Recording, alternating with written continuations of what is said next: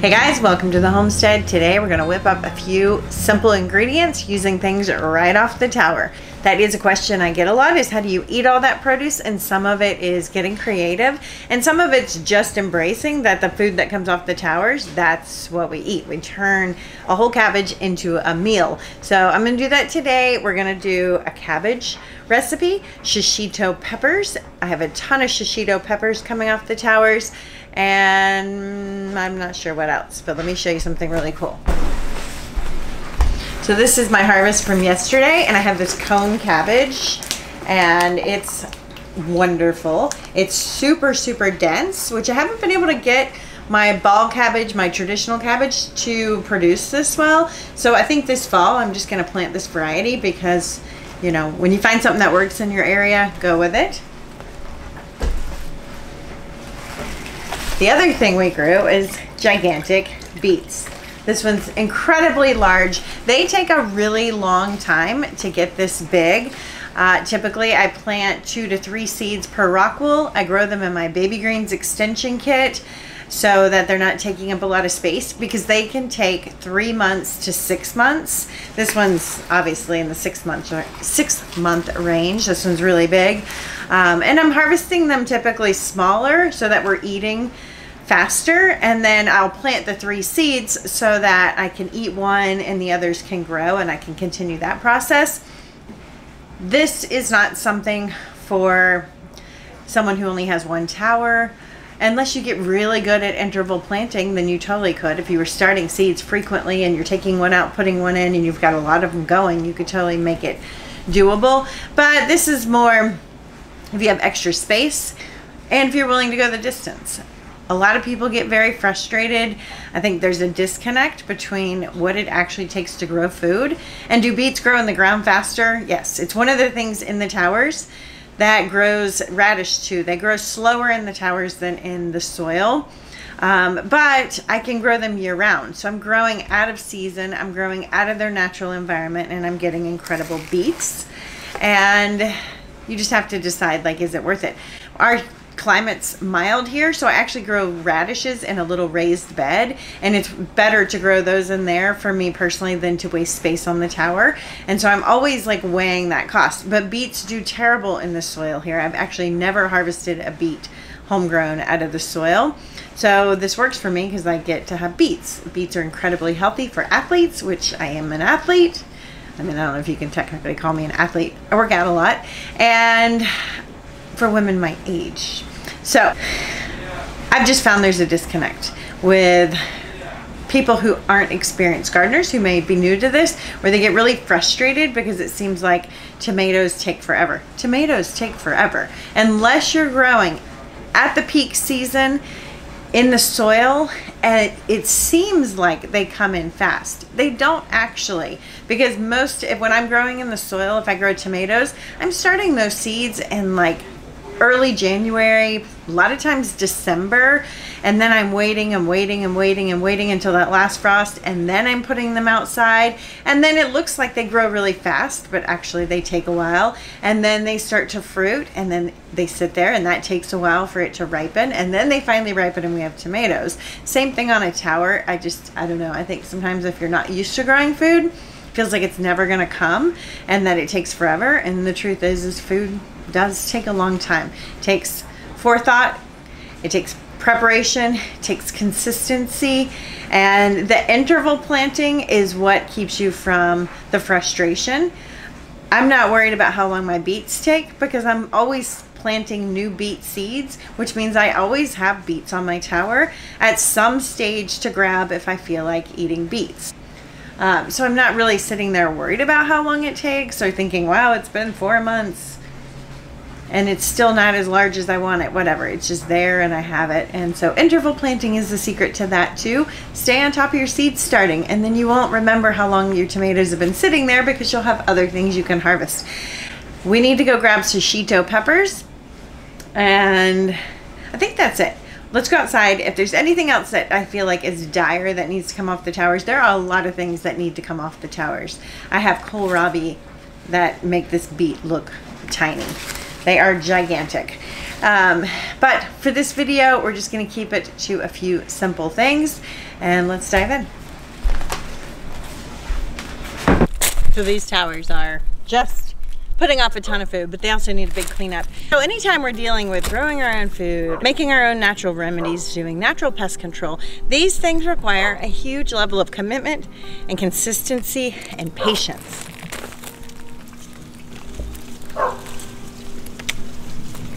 And so when you see, I think sometimes people will see the results because you guys get to see the best parts of what I'm doing here.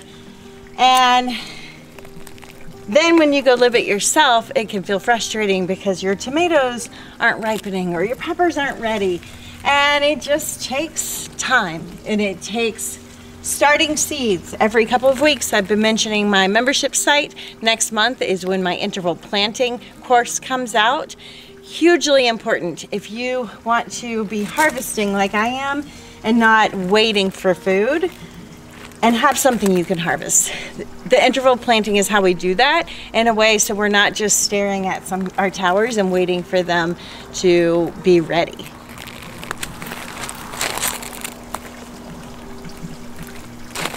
All right, there's not a whole lot on that one.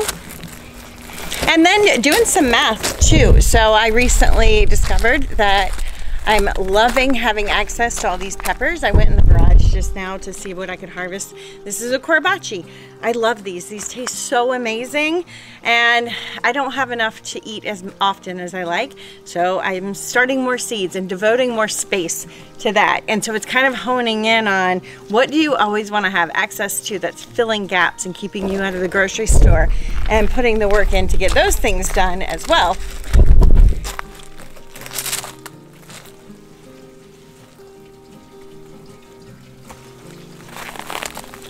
Look at that beauty. That's a Market More cucumber.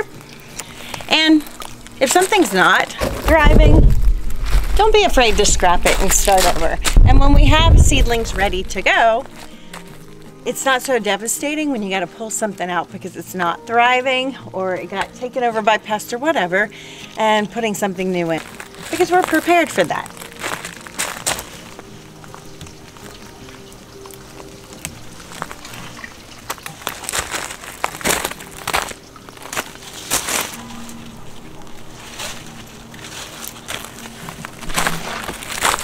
Lots of beautiful shishitos. And so my lifestyle classifies as like simple, slow living. And it's funny because those of us who live this way, we're always like, wow, it's a lot of work to live a simple lifestyle, right? Because we're doing so much from scratch. But it is simple and it's slow. But I think the key word there is slow living. These are small daily commitments that require consistency, and they're slow. Growing food is slow. Using natural options to deal with big problems is a slow process.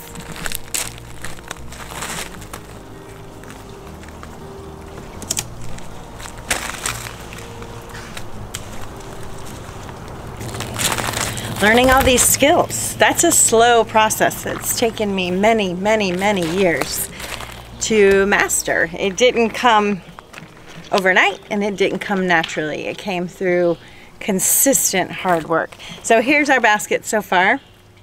I really want some more, so we're gonna go ahead and just harvest some that are a little bit smaller. And this keeps your plants happy, actually. It keeps them producing. We've got so many peppers. Look at these.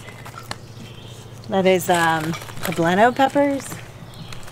And shishitos will just put off a ton of peppers. It's one of the reasons why I grow them, because they're replace the grocery store kind of food. A lot of the foods you'll see, some like the beet are a novelty. They're slow, they take time. I have enough towers I can commit to that. And then some are growing just the maximum amount of food as possible, because if we eat these a couple times a week, we're not buying something at the grocery store.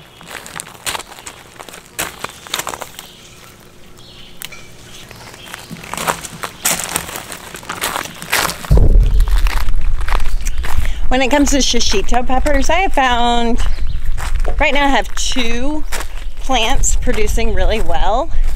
I wish I had 3 producing really well. So, you know, 2 to 3 depending on how much you like peppers. It's a good number to have consistent harvest in these peak months. If you want to grow them inside and be able to eat peppers a couple of times a week, you would need more like 4 plants and plant them at different ages, so that some are coming in while others are building up to that, and then some are resting, because they are going to rest after they produce a lot before they produce again.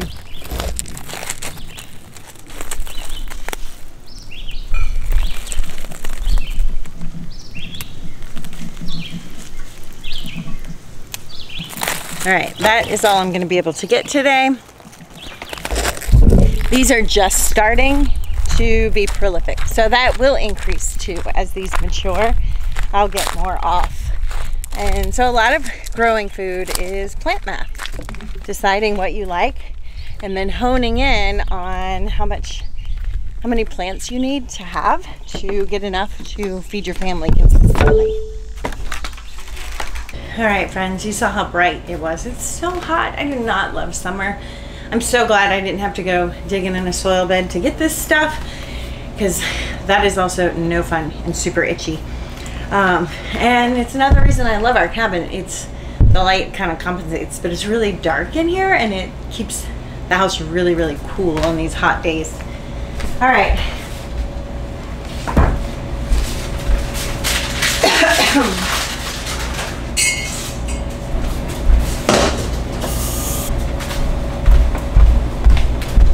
Alright, so I'm making some pasta, and that's another thing next on my list. So as you grow and you master one, you can add the next, and homemade pasta is next. That is something, I have all the supplies to do it and I've dabbled in it, but I want to replace those plastic bags that I just threw away and have fresh homemade pasta with the best ingredients possible.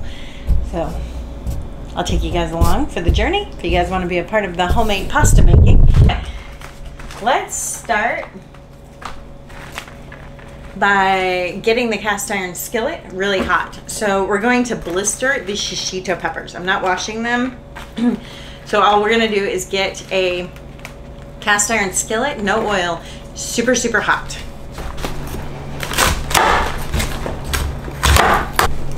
All right, if you have extra parts like this, you can juice them. You can cut them and make little like steaks. That's what I'm gonna do. I don't want to juice today. I've got to do a big huge juice haul for going away to camp with the youth group next week, so I need to bring my juice for that. So let me show you how to make little like mini steaks out of these.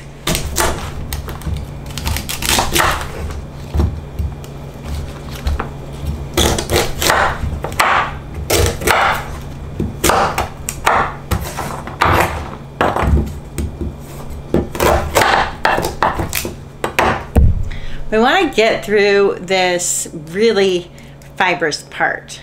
You can still see there's some right there.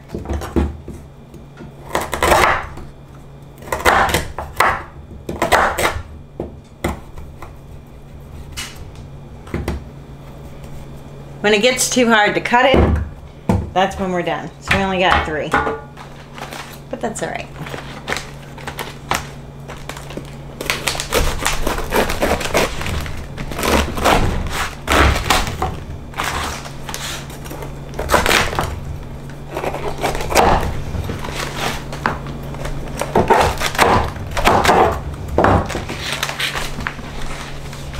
Look at that gorgeous inside. So this, first off, we have all of that green, but then we've got this huge like meaty part, which is why I wanted to make steaks out of these. I'm gonna just get a little bit of oil seeped in these. I'm using an avocado oil since I'm cooking these. Maybe just over a tablespoon for both of them. And what we want to do is massage that in. So I'm going to flip it over.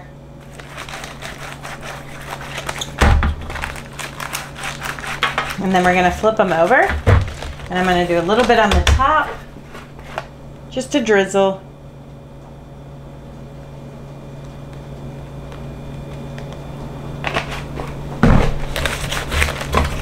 Coat these. Okay, so I'm gonna cook them face down so that they steam a little bit, and then I will flip them over and we are going to kind of brown the tops and let them get roasted. And I am still using my Ninja, but 2 weeks from now, the stove guy's coming. So super excited to show you guys the new kitchen. It's going to be so adorable. So let's plop these in. 450.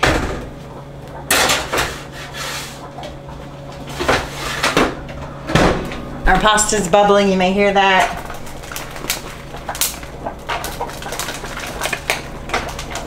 What we're doing here is blistering these peppers, and we're gonna flip them after they blister on one side. They're gonna snap, crackle, and pop quite a bit.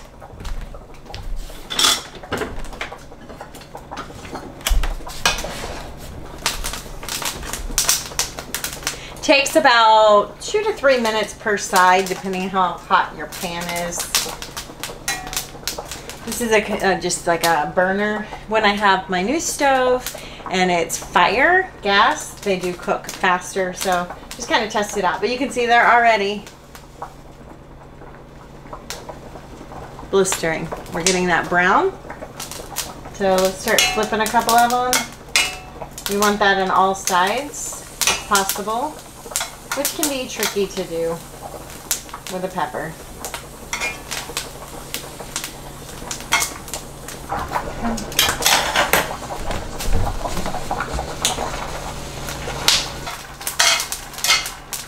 And these are done.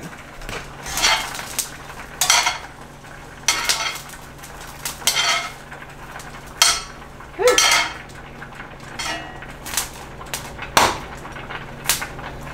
Okay, for these, to finish them off, ooh, they smell so good. They're gonna soften, and I like to put a good olive oil on them. I like oil in my food. I know some people do oil-free. I like to do light oil and only clean oils, but I like oils.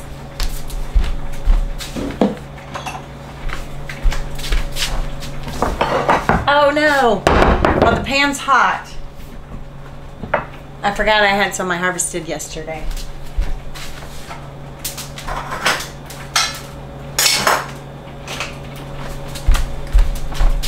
All right, now we are going to, this is my Bona Fortuna real olive oil. Olive oil is, most of it's got fake oils in it, so be very careful. We're gonna drizzle just a little. This is not even maybe like a teaspoon. Those are done. Okay, for this, we're gonna do cashews. I'm basically just making a vegan mayonnaise. So we're gonna add some salt. I don't have any lemon juice. So I'm gonna add a little vinegar. Oh, not into the cashews container. And some avocado oil, and we're gonna emulsify this.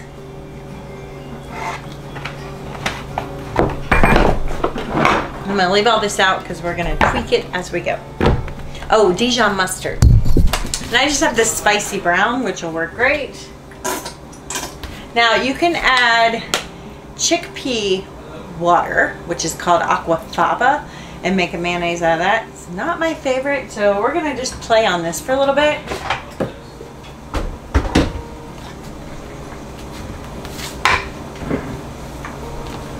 In my next video, you're gonna see my new apothecary storage system, and we need to get all this stuff organized. But this is, like I was saying, like, if you want to deal with things naturally, it can require a lot of things depending on the situation and consistency.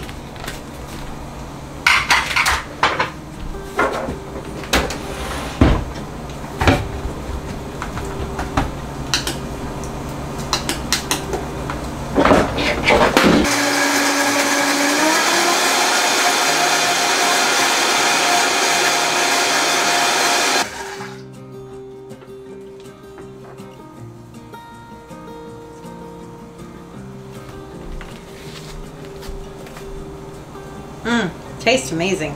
It's not emulsifying. Probably should have added the oil in slowly. So what I'm going to do is put it in my hand blender. And what I did wrong is I didn't soak my cashews. I forgot that I just put them in dry. So this didn't blend and emulsify very well. But if you want to have it blend to be a little bit smoother, you can just soak your cashews for about 8 hours prior.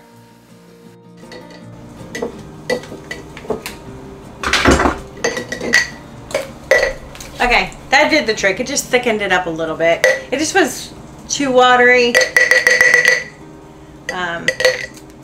And you know, back to like when you do things naturally, sometimes it's a little weird.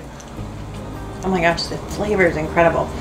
And you saw I'm not measuring, but it doesn't matter. That flavor is literally the best thing I've ever tasted.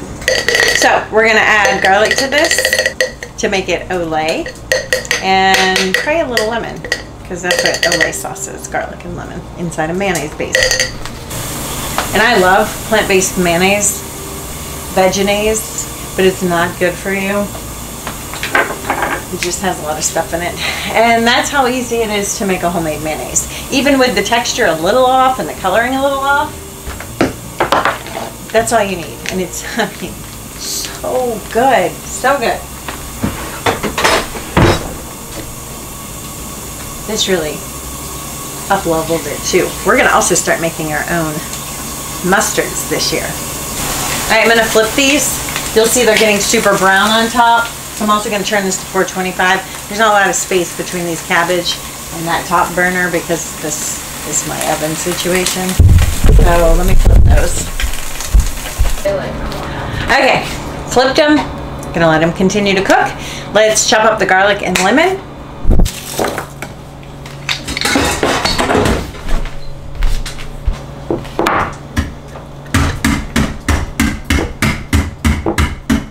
It went back to being watery, but it doesn't matter. Flavor is what matters. All right, and if you read up some recipes, there's probably someone who will give you the exact ingredients if you want that consistent mayonnaise. Sometimes I get it, it's not today. All right, this is my medicinal garlic mincer, and you don't have to peel the cloves, and it just pops it out. I'll link this below, it's great. So let's do 4 cloves and see what that tastes like. I only have lime juice up here, which may not be exactly what we're going for, but I don't feel like going to the basement. All right, I'm super excited about this. I haven't had any food today.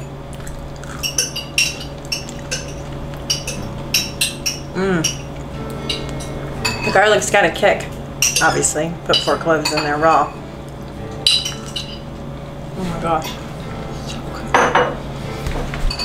So I'm gonna add a little bit more lime juice to mellow that out. And I'm gonna let it sit because as it sits, that heat will mellow and the lemon will help it mellow too. But this, guys, incredible. So it's probably equal parts nuts to oil. Some mustard seed, some mustard and vinegar. Blend it. And then add your lemon, lime in my case, and garlic. And so when I'm serving dinner, I'm serving it on this table, kind of out all the time, the foods I prep, because we don't always eat at the same time. And a lot of times when I have time, I'm preparing food. And I'll put it out and it may be eaten for breakfast, lunch, or dinner, or everything in between. So we're gonna plate this up, make it look pretty. This leaf, it has a little brown burn, but I'm not gonna worry about that. We're gonna put our shishitos in here. How fun is that? This is gonna go on the table.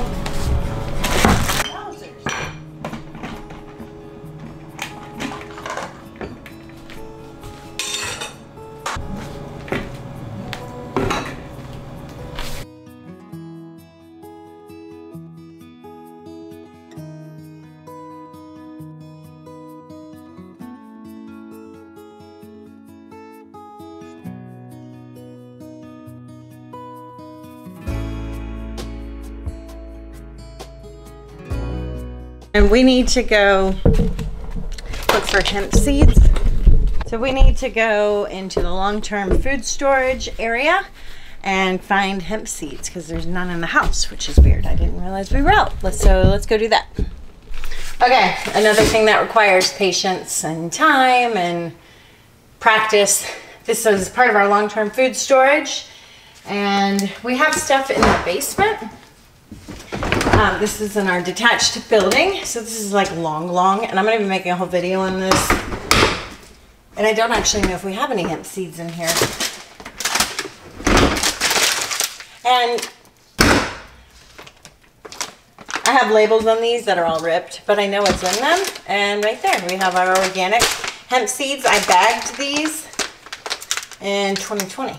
So airtight, and we don't have to go to the store because I already have them. Talk about return on investment. I could make more doing this than in the stock market because food prices have gone through the roof. Another reason, growing your own saves so much money because the cost of food is... I watched a guy do a video and he had his Walmart shopping cart, and it was from 2020. It was from 4 years ago. I don't remember what date. Yeah, so 2020. And it said order again. And so his total was like 125. And he was curious what would happen if he hit order again and what the price would be. And the price was over $400. So this, buying in bulk, putting things away, definitely saves money. So these are Mylar bags. You just bust them open. You can reuse them. So I will reuse this Mylar bag. I just make a pile of them. And you can't reuse the oxygen absorber, so I'll throw that stuff away. And here's our hemp parts, not even opened out of the original packaging. I'll be making a video on this if you're interested in long-term food storage. I don't know, people ask if I'm a prepper. I think there's a whole class of the community, and I would not fit into that community and all their beliefs. I believe in biblical preparedness, and I don't know, I never want to put like the essential things in life, like food and water, in the hands of someone else to control. So this gives us a buffer. It's also really nice to not have to go to the store, so I can make anything I want at any time because we have everything here. The tower's providing the fresh food. That's the key, because the rest I buy the meat for the children who eat meat from farmers, and have that in bulk in our deep freeze, and then everything else we just have, so we can always make fresh food from scratch. All right, here's our cabbage, cooked enough where you can cut it through. Isn't that gorgeous? And all we're gonna do is take our hemp seeds,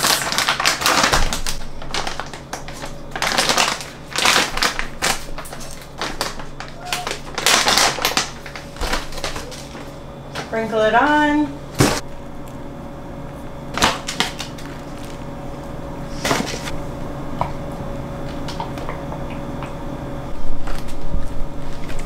All right, there we go. There's our cabbage. I drizzled our dressing and put the hemp seeds on it. It smells incredible. It looks amazing. Just gonna cut this when we're ready to serve it and plate it up for anybody who wants it. Thanks for joining me on this homegrown, plant-based recipes. I don't know what we call it. I'll see you on the next one.